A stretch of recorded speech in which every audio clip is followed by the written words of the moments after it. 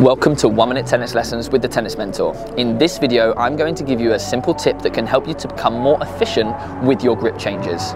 Now, a common mistake that I see people make when it comes to grip changes is they use their hitting hand to make the change between their forehand and their backhand grip.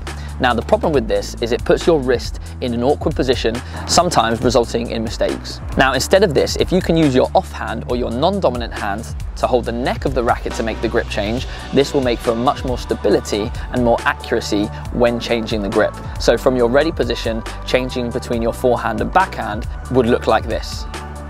You can see I'm using my offhand to change the grip instead of my hitting hand.